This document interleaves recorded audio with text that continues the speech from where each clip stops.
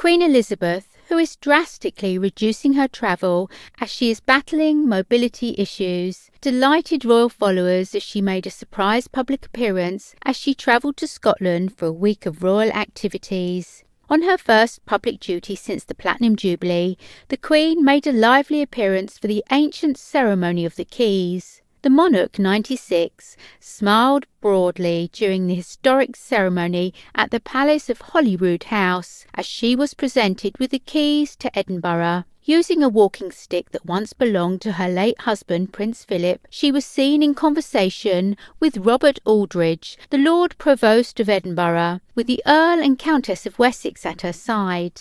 Her appearance had by no means been given, with other members of the royal family booked in for engagements all week in case she did not feel up to attending. To the delight of royal watchers, Her Majesty made an appearance for the first event, arriving at her official residence in Scotland to open Royal Week. Dressed in a powder blue silk wool coat and dress by Stuart Parvin, paired with a hat by Raquel Trevor Morgan and her Argyll and Sutherland brooch, the Queen was symbolically offered the keys to the city. Tradition dictates that the monarch returns them, entrusting their safekeeping to the city's elected officials. The Queen was joined by the Wessexes, known as the Earl and Countess of Forfar, while they're in Scotland. The Guard of Honour was provided by the Balaclava Company, the Argyll and Sutherland Highlanders, 5th Battalion, the Royal Regiment of Scotland, which was inspected by the Earl on the forecourt of the palace during the ceremony. Music was provided by the pipes and drums of the Royal Highland Fusiliers, 2nd Battalion,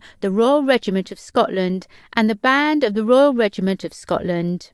On Tuesday, the Queen will attend an armed forces ceremony in the gardens of the Palace of Holyrood House as part of a presentation of the key for Edinburgh Castle. The parade, which will see all three services represented, will be an opportunity to mark the Queen's Platinum Jubilee in Scotland. It will also pay tribute to her role as head of the UK Armed Forces. The trip comes after the recent Platinum Jubilee celebrations for the Queen, in which she pledged to continue to do her job to the best of my ability, supported by my family.